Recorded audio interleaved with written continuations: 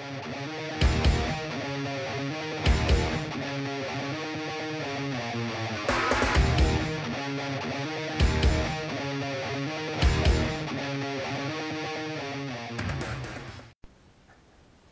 guys, so in today's video I'm going to be showing you what I'm going to do next time I go fishing.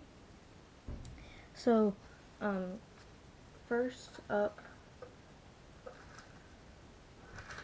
is this. Hold on.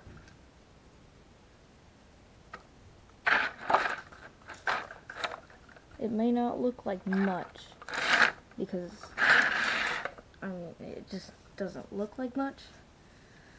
But it is my new bait fish catcher.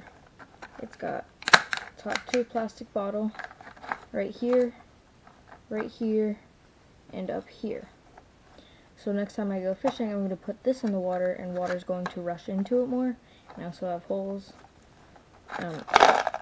scattered around here with rocks for weight. So once it's in the water and for, you know, a couple of minutes or 30 minutes, whatever, I'm going to take it out, and if there's fish in here, screw off the top and dump them out, dump the bait fish out. I'm going to dump the bait fish out into this bucket, which will be filled with water. So I'm going to have my bait fish, which are going to be bluegill or just little shiners, something like that. I'm going to take those and put them onto here, which is one of my spinning rods. And it has a big bobber on it, the biggest bobber in the 12-pack that it came in. So it'll be harder to go under.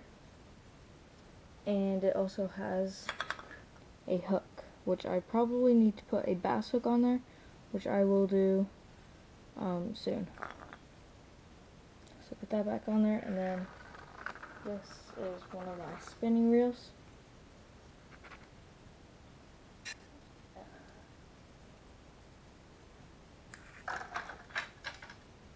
And then while I'm waiting for the bait catcher to catch some fish, I'm also going to use some live worm bait to catch bluegill or largemouth bass with this spinning reel. This setup is a bobber. It's not the smallest bobber, but I think it's the second smallest bobber in the pack, with this hook on it, and this hook just hooks into these holes right here. So just hook that through like that, and then you just put your worm on there and just wait for that bobber to go down. I have this, which is a fishing rod holder. You stick it in the ground about up here, somewhere up here. Put your fishing rod in, which I will be putting the bait fish catcher rod in. Put that in the ground, wait for that, and then I'm gonna have a worm on here, and then probably gonna have a worm on here with a small bobber until I get some bluegill. If you guys don't know what bluegill look like, I'll show you a picture right now.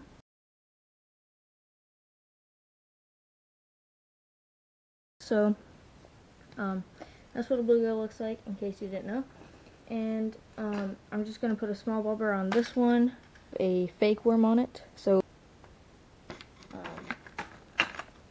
this is my PVC fishing rod holder. If you guys didn't see that video, go check it out. It'll be in the top right corner, somewhere over here.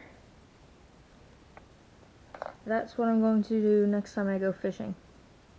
So thank you guys for watching this video, and yeah, I'll see you guys in the next one. Peace.